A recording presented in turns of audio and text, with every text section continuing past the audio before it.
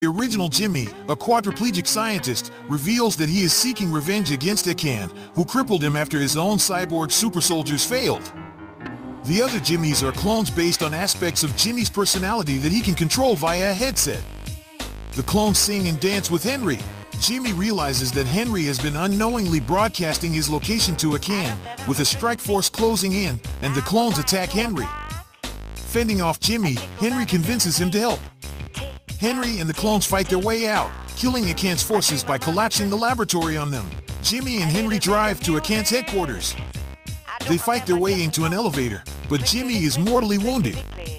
Before dying, Jimmy thanks Henry for being a friend and removes a memory blocker, gradually restoring Henry's memories. Henry fights his way to the highest floor, where he is greeted by Akan and an army of cyborg super soldiers with Henry's memories.